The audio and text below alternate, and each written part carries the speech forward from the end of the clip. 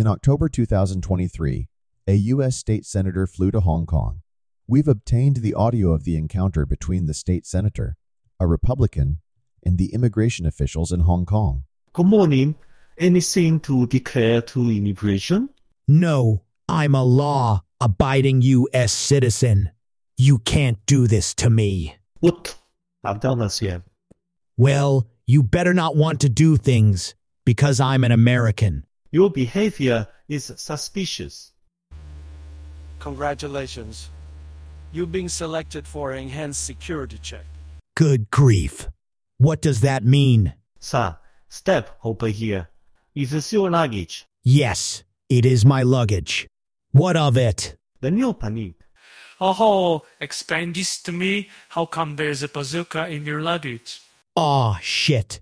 I don't know how that got in there. They did not catch it back in Seattle. Do you have a permit for this bazooka?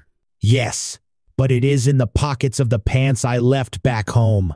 It's highly problematic. You want to help him make detention.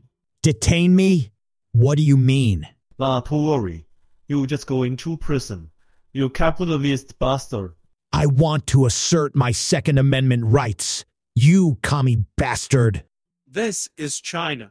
You have no Second Amendment rights here. Bazooka Joe.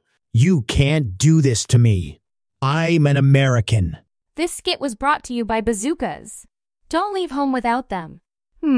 Actually, do leave home without them?